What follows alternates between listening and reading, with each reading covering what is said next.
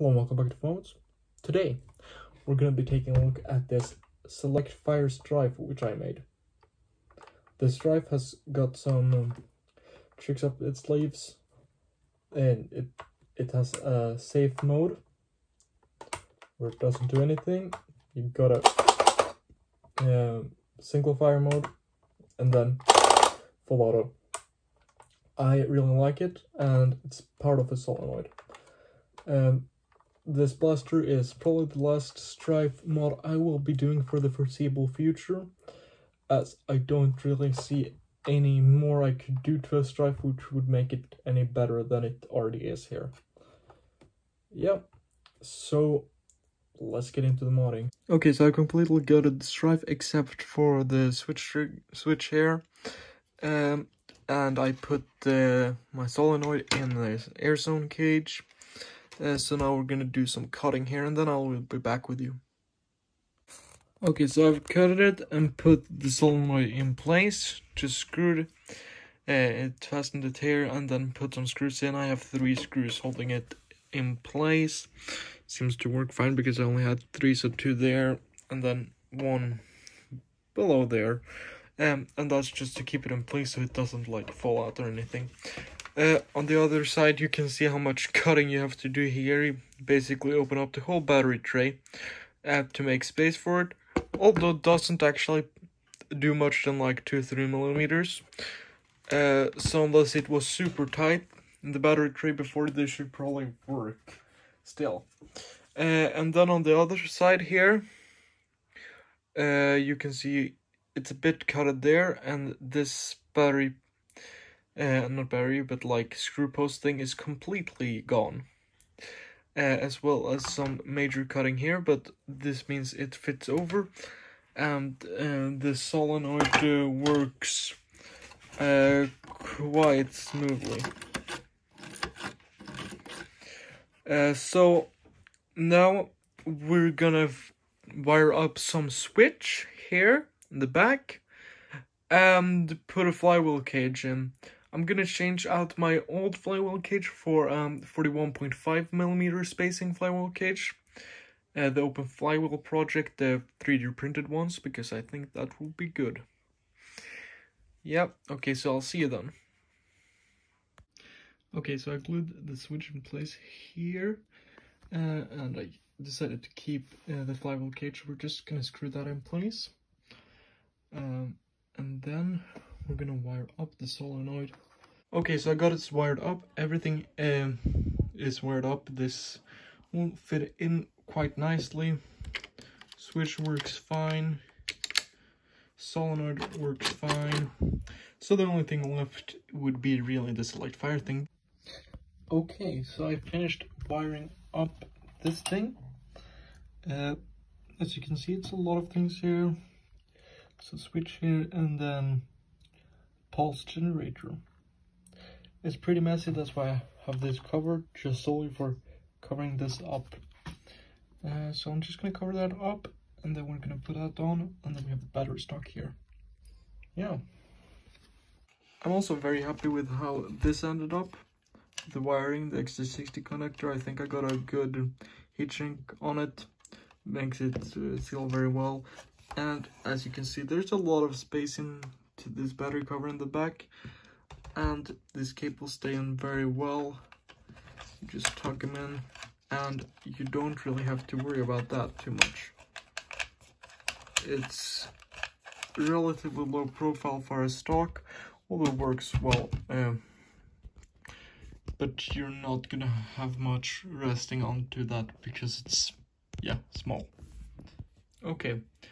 So I just got this drive put together, and all the electronics onto the switch, and then on the other side we can flip it over, and so here we see what used to be the battery cover. I've changed out for a slightly slimmer one instead of this very thick and chunky one which I used to have. So what I've put in here is a pulse generator and all the extra electronics for the solenoid, because that took up quite a lot of space. it just barely fits in this package here, which is reasonably slim. On my 3D program, I cut a hole in this cover so that the switch is able to fit here.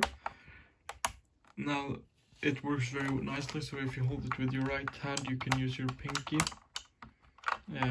which works quite well. It has 3 positions: semi, off or safety, and then full auto. And it's very easy to just switch between the 3. And if you go full auto to semi, it's just a pull. And metal is just so that it doesn't like fire off. It's quite stable there without any glue, but that's just because of like how tight it is in there. But it works well. So what I've basically done here is pulse generator, which makes bursts of electricity, and that makes this solenoid like repeat fire, like full auto. That works very well, although you need to upgrade the spring on a base solenoid, because it's just not it's simply not fast enough to do what you want it to do. Trigger and everything is the same. This works very well. Initiates quite shortly after pulled. And then I also had to print a battery stock. This was a very nice battery stock which I found. There are an extra plate which I have to put on, which I will have put on by the firing test. But in here you can fit a very large battery, even larger than you can fit here, so you don't even necessarily need to do like something like this to want this, because even like my big really big battery, this is just so much easier to use for that, because it has so much more space, and it evens it out a bit with the weight. So I'm just going to show the pusher a bit.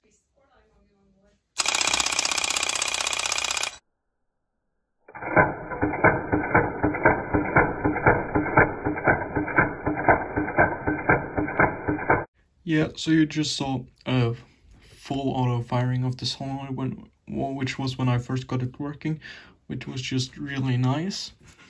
So now I'll just show you how the solenoid looks inside.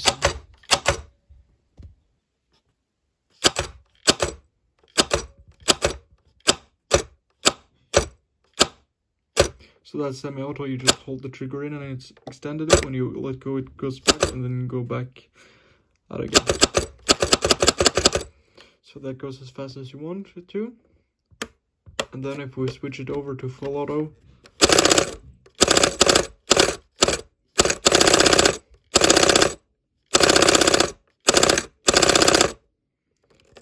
and that goes quite fast.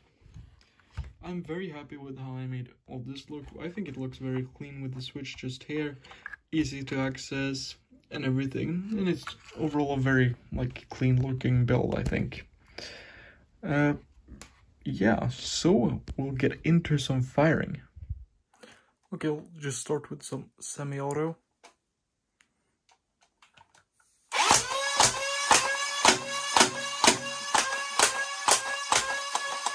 Next up, some full auto.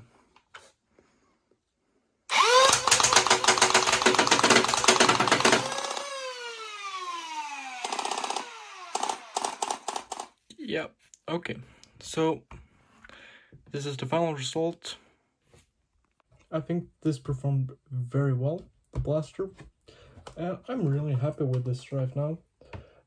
I just think it's a really neat feature to be able to switch firing mode just on the go, like full auto and semi-auto. This doesn't have burst because it doesn't have like any digital component, like any programming on it or anything. It doesn't have like an Arduino board, which I kind of like, because that's all stuff which is relatively simple. It's a lengthy build, it takes a long time to make. It's a lot of soldering parts and a lot of like tinkering and getting it to work.